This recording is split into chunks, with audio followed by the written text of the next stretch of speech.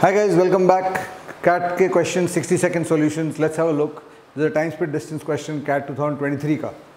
Arun travels from town A to town B and Surbi from town B to town A, both starting at the same time along the same route.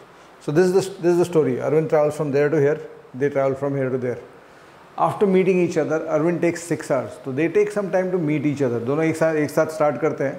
तो अरविंद को T hours लगेगा यहाँ पहुँचने में meeting point, और सुरभि को T hours लगेगा यहाँ पहुँचने में.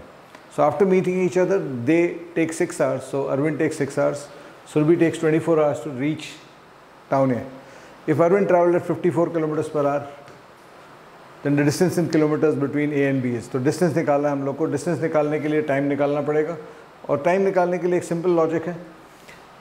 देखो ये logic ये है कि ये distance A to MP, town A to meeting point में distance दो मूवमेंट्स हैं. एक अरविंद का मूवमेंट है, दूसरा सुरभि का मूवमेंट है, और दोनों के मूवमेंट में स्पीड का रेशियो जब टाइम डिस्टेंस कांस्टेंट होता है दो मूवमेंट्स के बीच में, तो स्पीड इन्वर्सली प्रोपोर्शनल होता है टाइम से.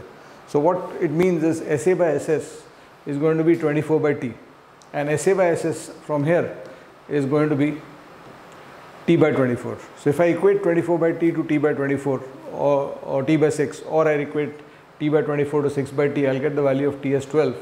और T12 मिल गया तो ये 18 घंटे हो गए, 6 घंटा और 12 घंटा.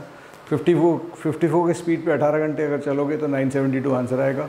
That's the answer to the question and this is the answer that give you 3 marks in the CAT. Do follow for more. Thank you so much.